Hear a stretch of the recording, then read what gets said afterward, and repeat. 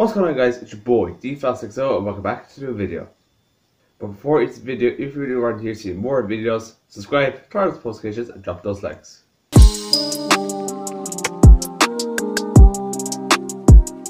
So today I'm going to talk about my review of the Weeknd's album Trilogy. So let's talk right through it.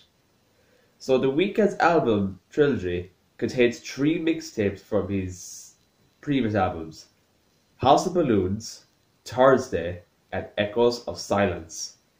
And I listened to all 30 songs, and guys, it is really good. I think The Weeknd done a really good album, and from the previous years, and he's kind of talking about he's lonely at a party, he's lonely at home without his girlfriend and stuff, or where has she gone and stuff, and sleeping with her and stuff, and talk about her. Like, say the songs that are good on there will be The Zone featuring with Drake, Thursday, High for This, House of Balloons, Glass Table Girls, Echoes of Silence, Gone, and etc. Every song on that album is really good. And I know some of them are a bit slow, but if you listen to the words, they're really daunting, I think.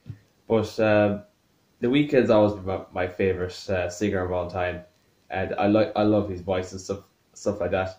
And like his biggest hit, Blinding Lights, this year is really good. I listen to it; it gives me vibes all the time because I love the song so much. It makes me happy. But guys, you should listen to all of his songs. I'll leave all the song lists down in the description below, and you can pick out the ones that appeals to you, or you can just listen to them all. It doesn't matter, it's up to you. But just listen to them and make your own point of view about it. So my review of the album, I'm going to give it a possible 8 out of 10. And he did a really good job with that album, and it's a good album to listen to, and it's pretty daunting as well when you listen to the words and stuff. So that's my review of The Weeknd's album Trilogy. So I hope you enjoyed this video, guys. I'll be back with another album review from The Weeknd, and the next one will be Kissland. So stay tuned for that, guys. Subscribe, turn on those notifications, drop those likes. Now I'll see you next time for more videos. Peace.